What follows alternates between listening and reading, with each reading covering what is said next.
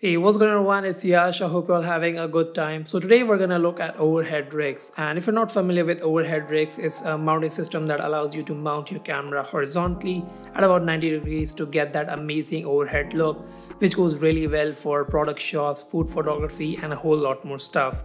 Now, overhead rigs are a bit more complicated to work with because the general or normal way to set up an overhead rig would require you to take a boom arm that has a spigot or a stud at one end, and then you need to drill it into your wall or in your ceiling to get a much more stable mounting area to attach your camera to. And in my opinion, it's not the best way to do it. Yeah, it will be much more sturdier and reliable, but drilling something in my wall that I'm not sure I'm going to use it that very often unless you do overhead shots like every day.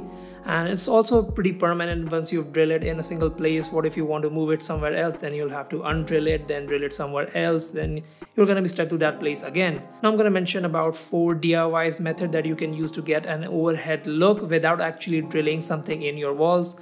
And all the stuff that I'm going to mention aren't meant to be used as overhead rigs, but they do the job just fine. And in my opinion, they are much more better as you're not stuck with something permanent in a certain position. You can easily pack them up and set them up anywhere you like. Now, with that said, let's look at some overhead rig. So the first one on the list is the simplest and the fastest way to get an overhead shot in my opinion, and it only requires just a single tripod. But at the same time, it's not the most reliable. So for this one, you have to take your tripod and extend its legs so that it easily covers your whole table's surface. After that, you have to take your tripod with your camera on it and put it like this so that the camera faces downwards on the ground. Just make sure that your camera is perfectly level before you're gonna be putting it on the table. I only have one camera, so I'm using that to shoot this bit, but I'll put in some clips of showing how it should be done. So after that, you're going to use the ground underneath as your main surface. Now there's still a pretty high chance that the tripod can trip over, so just make sure that you have some nice weights on top of your tripod's legs so that it keeps its balance and not trip over. That will damage anything that is around up here. So use anything like sandbags or anything heavy and put it right on your tripod legs, and that will act as the counterweight. So it is the easiest and the fastest way to get an overhead shot without doing much, but as I said, it's not the most reliable. There's always going to be a chance that the tripod can trip over and it will damage your gear pretty badly. But if you're in a situation where you don't have anything else to work with and you need to get a quick overhead shot, this method can come in clutch. So that's the reason why I thought I should mention it, besides all the risks that it comes with. So the next one is also pretty simple and easy to do, and you can also do that with just a single tripod. So to do this setup, you have to take your tripod and extend 2 of its legs as wide as they can go. Some tripods like this one can open up their legs much more wider than just the normal standing position. So if your tripod can do that as well, then open up 2 of its legs as wide as much. Then take the opened up legs, let me just open that up, and put them on your table like this and use the third leg to just balance out the whole system. After that, you're gonna have to tilt your tripod head or ball head or whatever you have to about 90 degrees. Of course, there should be a camera on top of your video head. As I said, I only have one, so I'm using that to shoot this bit, but I'll put in some clips. And there you go, it gives you a nice overhead setup to work with. Now this one is a whole lot more sturdier than the previous one, and you don't have to worry about anything tripping over, but there are also something that you should keep in mind when you're using this method. So the first one is that if the surface area that you're working with is not big enough, you can see the edges of the table in frame. And the best way to counteract that is to increase the distance between your camera and your tripod. So you can use something like a ball head or a Z-tilt head to increase the distance between them. Now the other thing that you should look out for is that if you try to go too much wide on the frame, you can end up showing the tripod legs in your frame. That can ruin up your shot. So you only have a certain amount of area to work with. Now besides that, it works really well. You have a sturdy setup which gives you a nice overhead look without doing much. So the next one is using a C-stand or a light stand. So for this setup, I'm going to be using a light stand with a boom arm, which is the one that right over there. And it's generally used for mounting lights, but we're going to use it to mount a camera on it. And for that, we're going to need something called a clamp mount, which looks like this.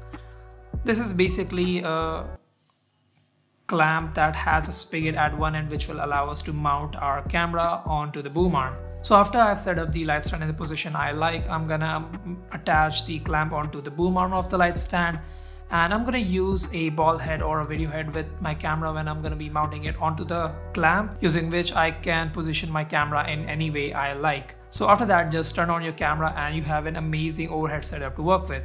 Now this is one of the better ones on the list, I would say, as it doesn't have that much limitations. You don't have to worry about anything coming in your frame, you don't have to worry about anything tripping over that much, and it's a whole lot more easier to work with. It gives you a lot of flexibility as well.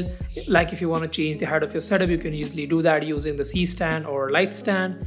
And it's also pretty portable as well, as you just have to pack a single light stand with and a couple of extra stuff. You can take this up anywhere and set it over there. You're not stuck with anything permanent like the traditional method. And I would also recommend you this type of setup if you're taking flat lay shots or overhead shots pretty often. It's much more reliable, simple. It's pretty simple to set up and to work with, and overall a pretty good overhead rig setup. And just one thing to keep in mind if you're gonna be using this type of setup for your overhead shots, as it's only supported from one side, I would not recommend you to put a lot of weight on the boom arm, as it can mess up with the balance of the stand, and that can make the whole setup trip over, again damaging your gear. And just make sure that you have a lot of counterweight on the light stand or the C stand to keep its balance. So the next one, and probably the best one in my opinion, and for that we're going to use a backdrop system. So for this one I'm using a backdrop system that I bought from Amazon, and it came with a couple of stands and a center pole. And to set this one up, I just put up the backdrop system, and just like the previous one, I'm going to use a clamp mount to actually mount the camera onto this backdrop setup. And again, like the previous setup, I'm going to use a ball head or a video head with my camera when I'll mount it on. So this is the one that actually I use when I want to get any flat lay or overhead shots, and I also highly recommend this type of setup if you're taking flat lay or overhead shots really oftenly. It's the most sturdiest of all the ones that I've talked about. It doesn't have any limitations. There's nothing that will pop in frame. You can mount a nice amount of heavy load onto it as well. There's no way of it tripping over. It's still pretty portable that you can pack it up and carry it and set it up anywhere. And in my opinion, it's also the best to work with. It's still pretty simple and fast to set up. And yeah, this is the best one on the list, I would say. If you're someone who takes flat lay overhead shots really oftenly, I would suggest you to go with this kind of setup. It's highly reliable, it works just great. You can easily change the height of this setup using the light stand. And since this is a backdrop system, the center column can actually extend up quite a bit. So if you want a really big surface area to work with in your overhead shot, you can easily do that with this. Just extend the center column to its maximum and you have a really big frame to work with. And it's still pretty cheap, as you can find these type of backdrop setups for as low as 2,000 rupees or about 25 to 30 bucks.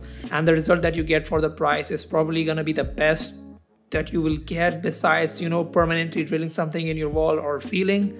So those are some of the ways that you can set up a pretty simple and fast DIY overhead rig that doesn't limit you to a single place, as you don't have to worry about drilling anything. It's still being pretty portable that you can set them up anywhere.